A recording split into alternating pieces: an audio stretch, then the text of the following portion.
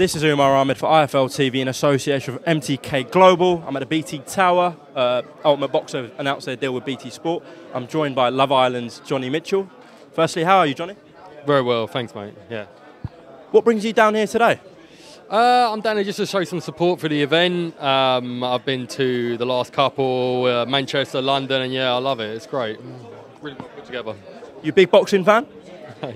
You know, I ain't going to big myself up too much, but yeah, I like to follow it. Yeah, it's an interesting one, definitely. Sorry, I'm putting you on the spot a bit there.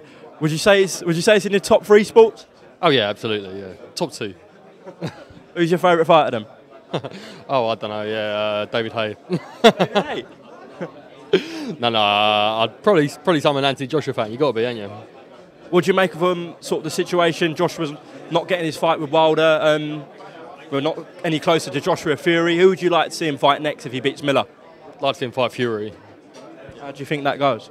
Huh? How do you think Joshua Fury goes? Joshua all the way, yeah. Knocks him out? Huh? I don't know. It'd be a tough one, but he'd win. Yeah. What do you think about this Ultimate Boxer format? Obviously, it's different to your conventional fight night. Yeah, it's nice. I like the fact that there's rounds. It's kind of like a battle royale, isn't it? It's Father of the Fittest. It's cool to watch, definitely. You ever box yourself? Any sparring? No, mate, I can't fight for shit. At least you're honest.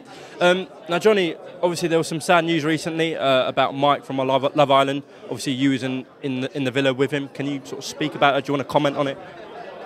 You know, Mike, a very good friend of mine, coming out. Very sad and shocked to hear the news of it, and just love to his family. I hope they pull through all right. Well said, Jonny.